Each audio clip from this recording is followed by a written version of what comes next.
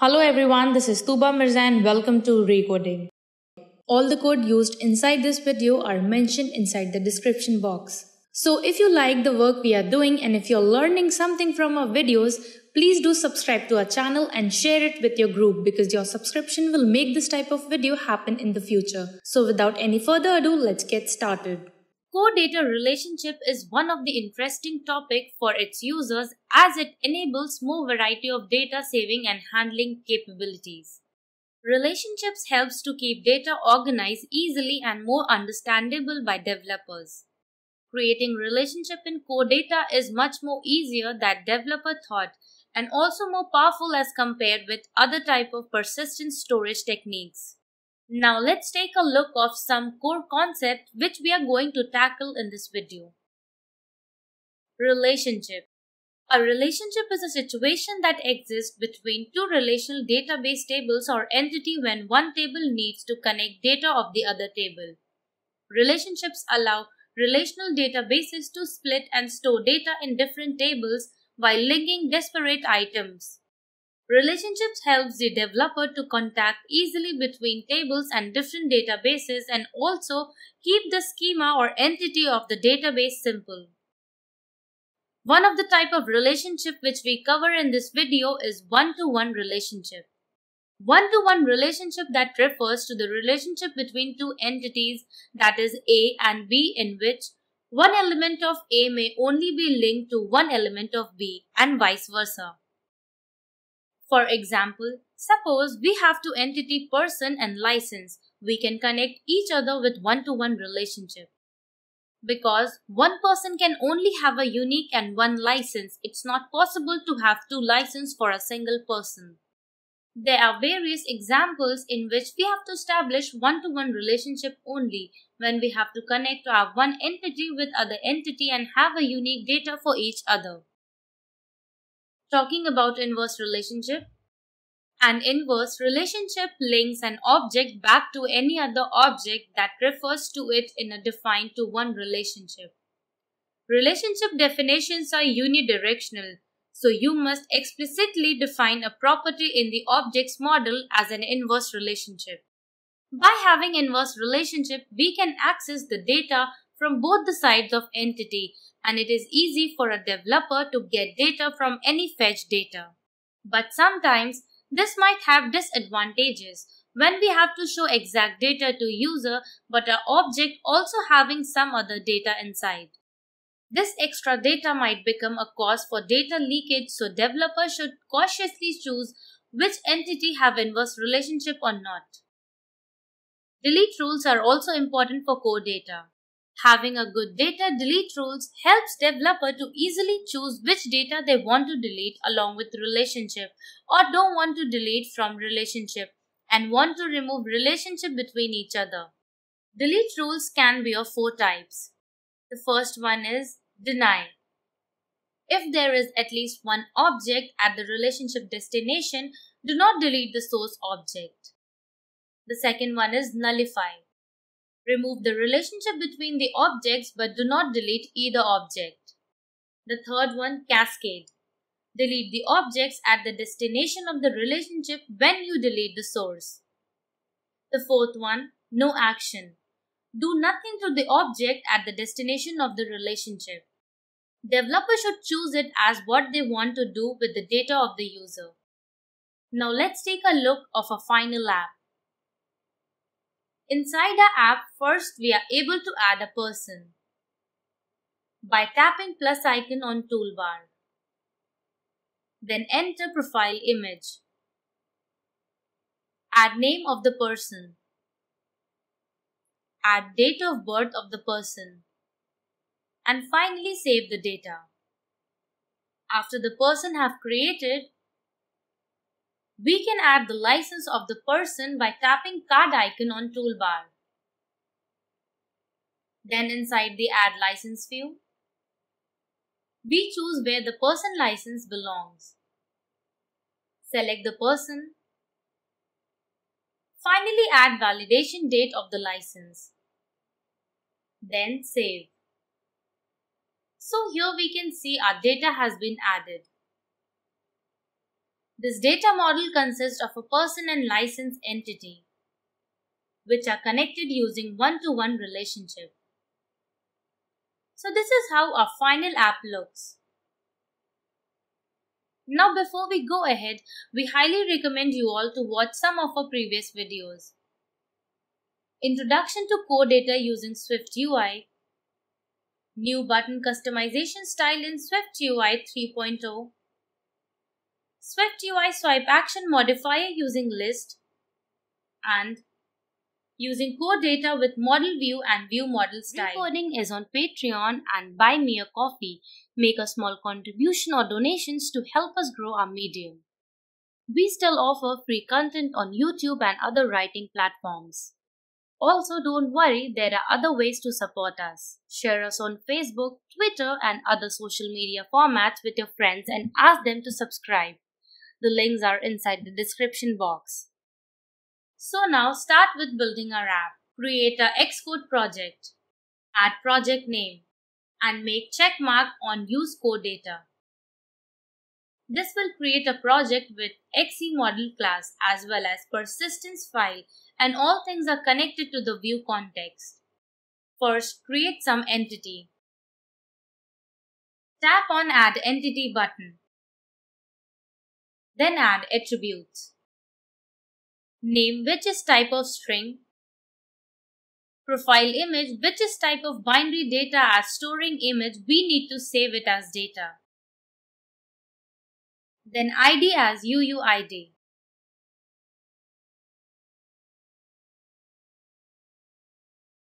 And finally, date of birth as date.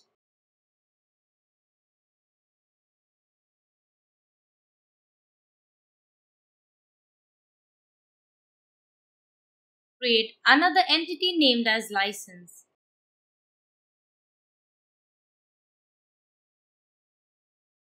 Inside it, add attributes of ID as UUID. State as string.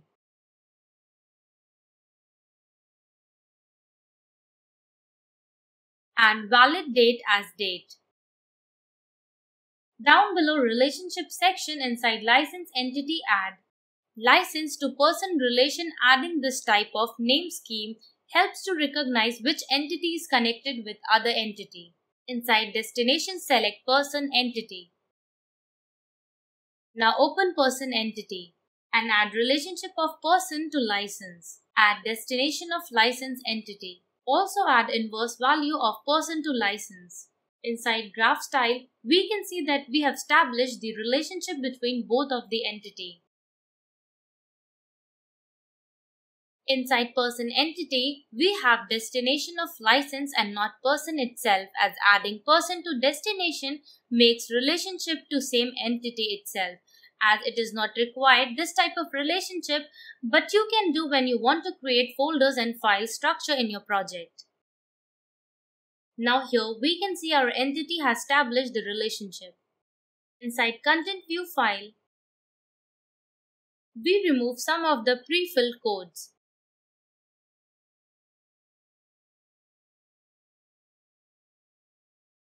Create a SwiftUI file as add person. Inside it, require environment of managed object context as view context. Require another environment of dismiss. This will help to close the view when we dismiss function. Create some states. As person name as empty string. Person date of birth as current date function.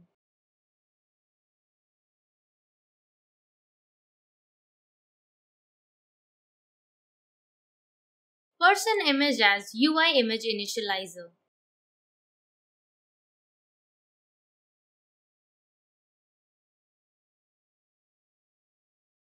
Create another state of image picker which is initially false. This will check for the sheet view.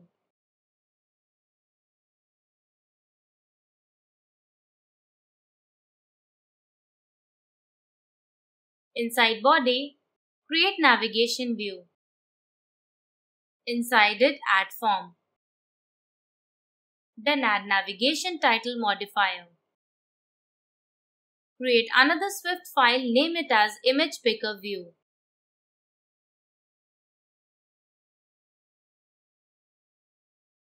Create a structure as image picker which conforms to UI view controller representable. Then add necessary function to make view and update view.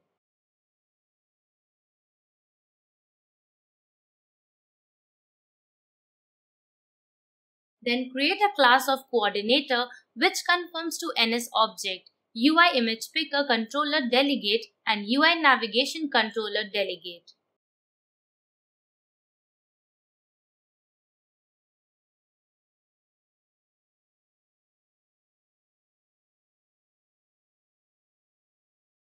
Then inside it, create a variable of parent which conforms to image picker view. Then create an initializer and require the parent which conforms to image picker view. This will send all the function and variables we have created inside the structure. Then we set the parent of class to the parent we have sent as initializer. Then inside the structure image picker, create a function of make coordinator. Then provide our coordinator class the structure of self. Inside make UI view controller function, we create image picker constant which initialize the UI image picker controller. Then we allow editing to false. Add the source type to photo library. Then set the delegate of image picker to the coordinator. And finally return the image picker constant. Inside the coordinator class, add function of image picker controller, which notifies the coordinator that user selected the image inside photo library. Inside it, check that if it has returned the image to image constant, which equals to info of image that we have converted the image as UI image.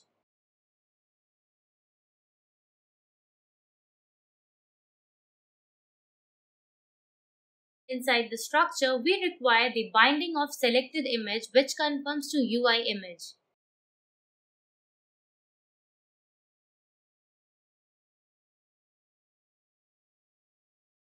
And also create the environment of dismiss which will help to close the image picker when image is selected.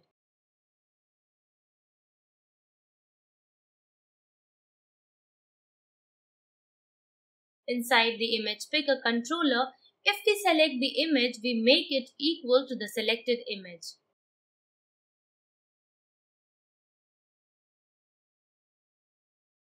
Finally, perform dismiss. So finally, our image picker has been completed.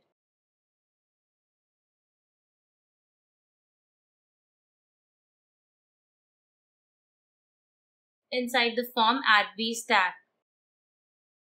Then add image view inside it, choose UI image format and add our person image variable. Then add some modifier to the image.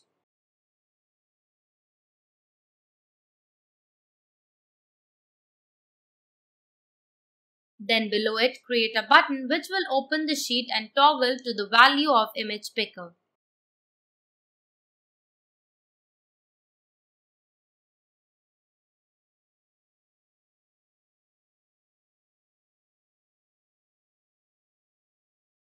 Below it, add sheet modifier and add variable image picker as binding.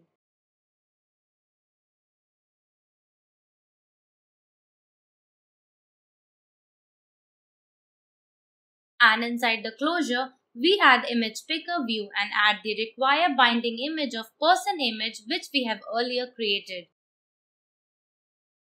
Then below the vStack, create a text field to add person name and add binding of person name.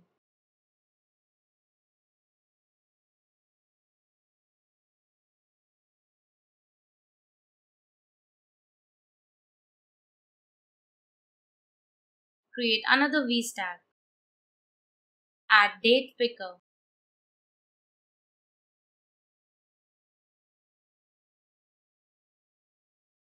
For the selection, we add binding of person date of birth variable and add display components of only date. Below it, add button to save the data. For the action, it will perform dismiss function, which we get from environment property wrapper. For label, add text view of save and add respective modifier to make the button to take full view width. Then add some modifier to button also. Below it, create a function of save a person.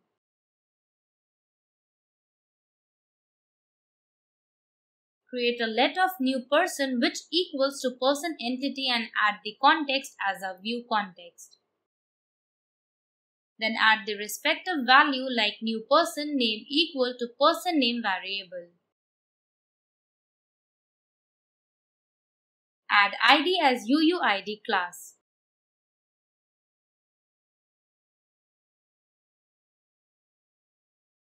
For profile image, we are able to use a person image variable and save it as PNG data or JPEG data. If we want in JPEG, we can also set the compression quality. Add date of birth at person DOB variable. Then we try to save the data we have created using do catch block and print error if any.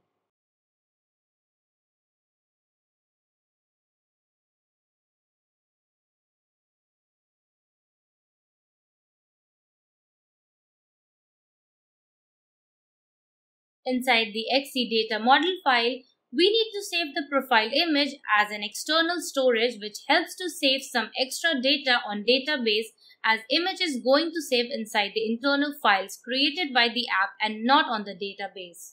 Inside content view, we create a fetch request.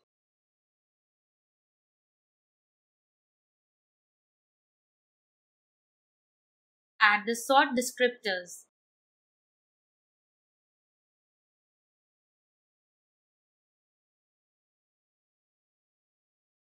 And animation as default.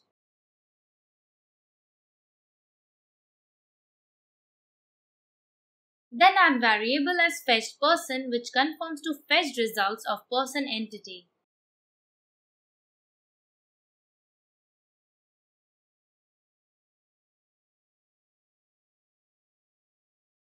Then add sort descriptors of key path person, date of birth and inside ascending to true.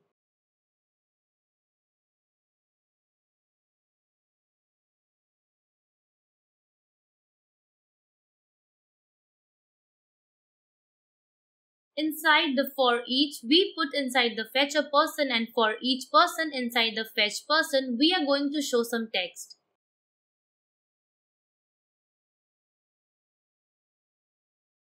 Inside the for each loop, add a vstack.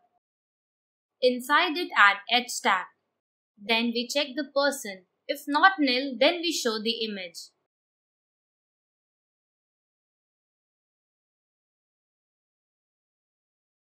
Add some modifier of image.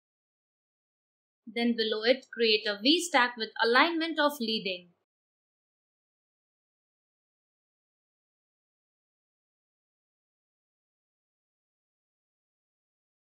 Inside it, it will show person name of empty string if value is nil.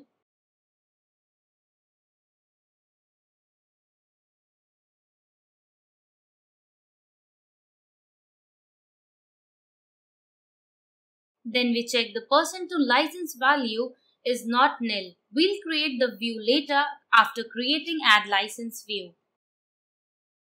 We show it as text and formatted it as date time and show only date. After that, we check if the value of person date of birth is not nil. Create a state for add person which initially is false. Below the list add toolbar. Add a toolbar item group and add placement to navigation bar trailing. This method will help to use show more than one button on toolbar for iPhone devices. Inside it, create a button to add person, which is toggle add person value. Then below the list, add modifier of sheet which has value get is presented value of add person as binding. Inside the closure, we add the add person view. Then inside the add person view, we add save person function inside the save button. Now run the app and add the person.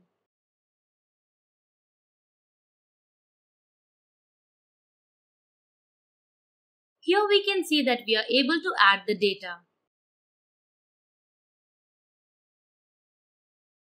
Add the foreground color of the person date of birth to gray. And also add navigation title of the content view. Now create another SwiftUI view as add license.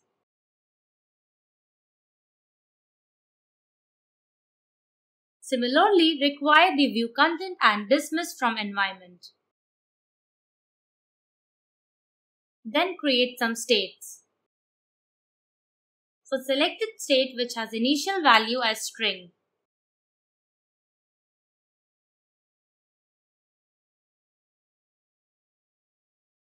Then for selected person, we only create an empty person object. Another variable of data valid which equals to the date object.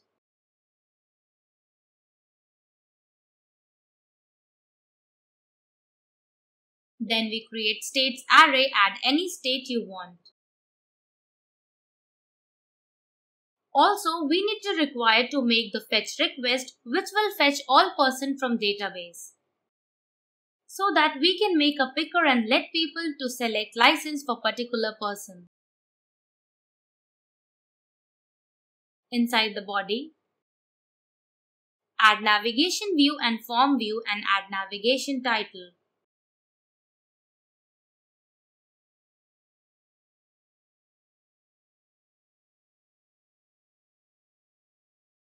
Then create a picker view for selecting the state.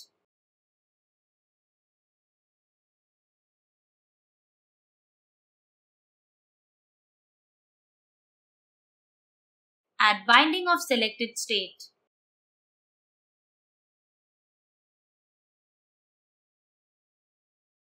Inside it, create a for each block and pass the states variable.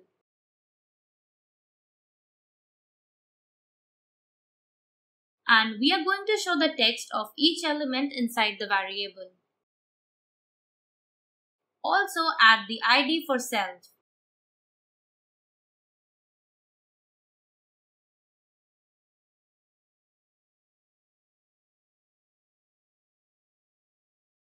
Add picker style modifier of wheel. Create another picker for select person and add selection of selected person as binding.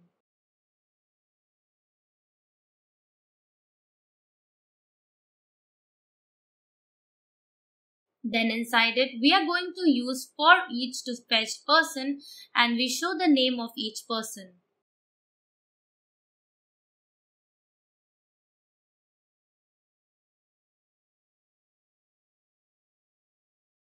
Finally, create the date picker which helps to select the validity date.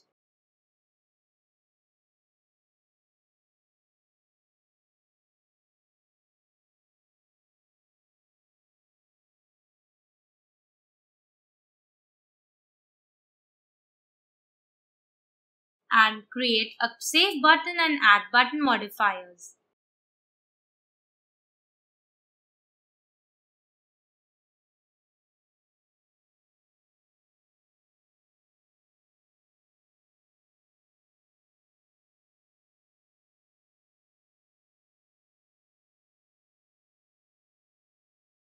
Create a function to save the license.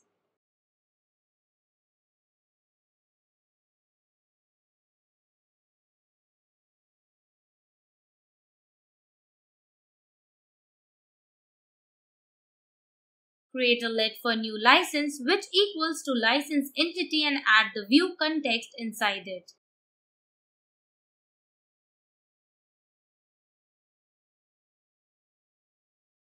Add the ID as UUID.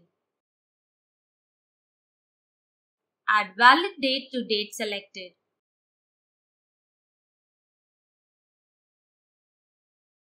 State to selected state.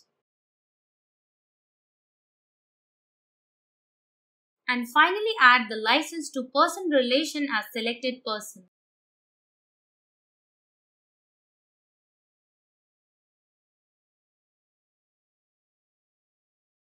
Finally, person saves the data.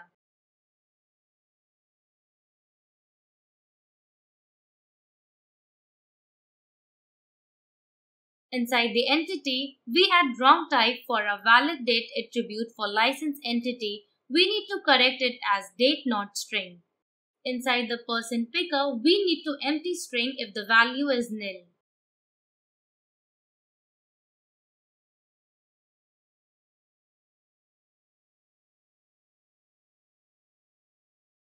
Inside the content view, create a state of add license which equals to false.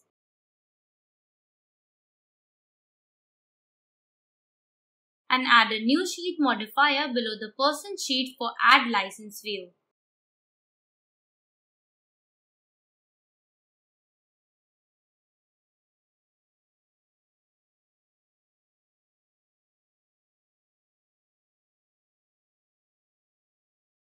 Also add button of add license and toggle the add license variable.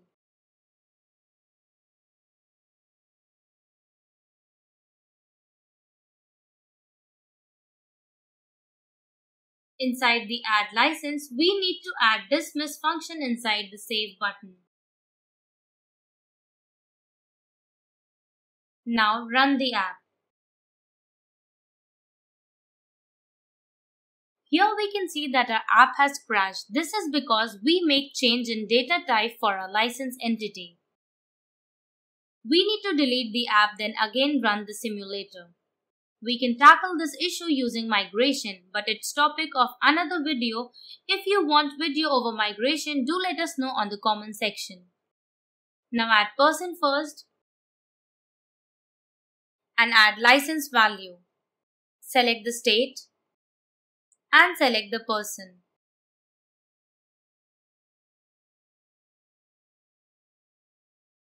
We won't be able to confirm the choice of person selected. Open the add license view and add the ID to self. Now again run the simulator. Now add the license. Select the validity date and hit save. But we won't be able to see the details because we haven't added the text view, so we need to create that. Open the content view and add the value of state inside the text. And validity date as text and show as formatted date time way.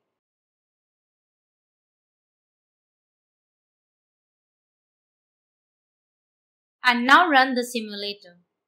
And here we can see that we are able to add data to another entity but show the relationship to a person entity. This is how we are using to connect one-to-one relationship. Now look how to delete the object from entity if having a relationship. Create a delete person function inside content view.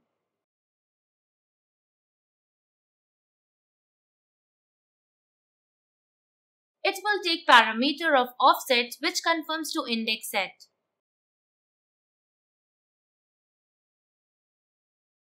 Inside the closure, add with animation closure. Then for index inside offsets,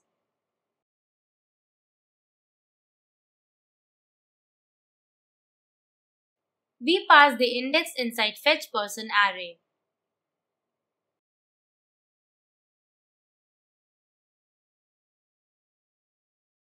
And then delete the object. And save the context.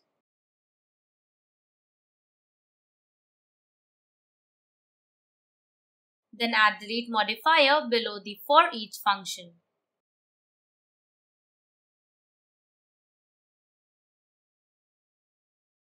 Here we can see that we are able to delete the data. Now open the XC data model.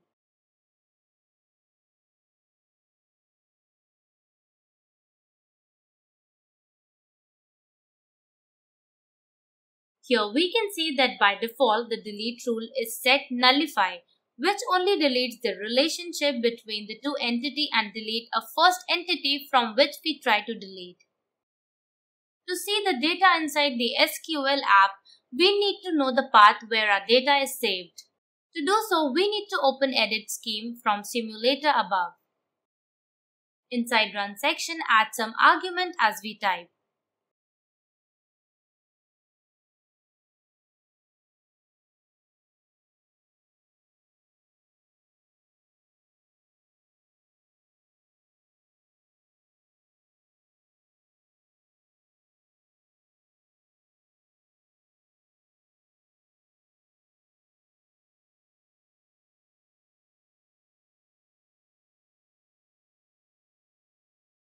Then close the window and run the simulator.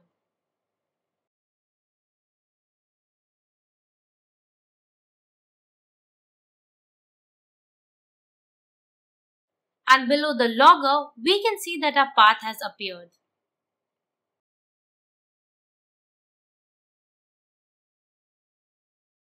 Now copy the path and open Finder and press Command Shift and G and paste the path and press Enter. Now if you download any SQL app, you will be able to open the file here. Or you can download any SQL app from App Store for free.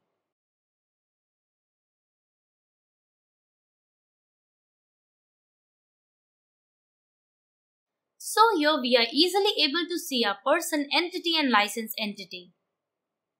We can see the inside license entity we have one data which have null license to person column. This is what Nullify does as delete rule.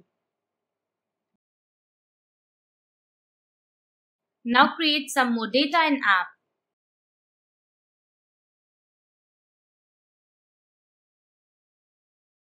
So here we can also see what Nullify does.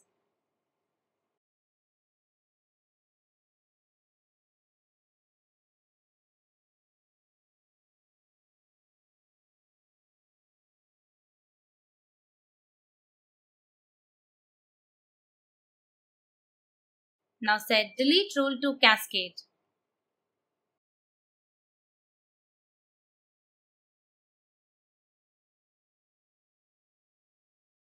And run simulator again.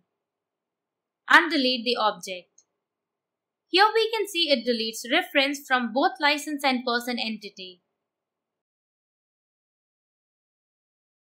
Now select deny. And add some data and make some relation. Here we can see that a data has been added.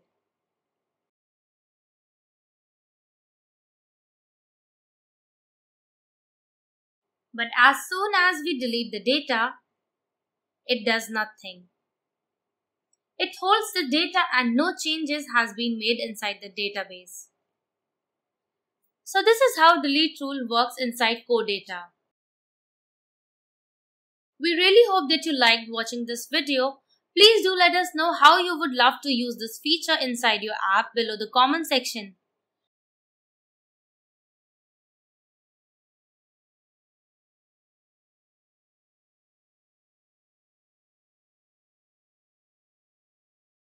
And yes, let us know what you liked or disliked about this video in the comment section. Please do like and subscribe to our channel. And yes, do not forget to suggest some more topics. For now, I'll be signing off. We'll definitely see you all in the next video.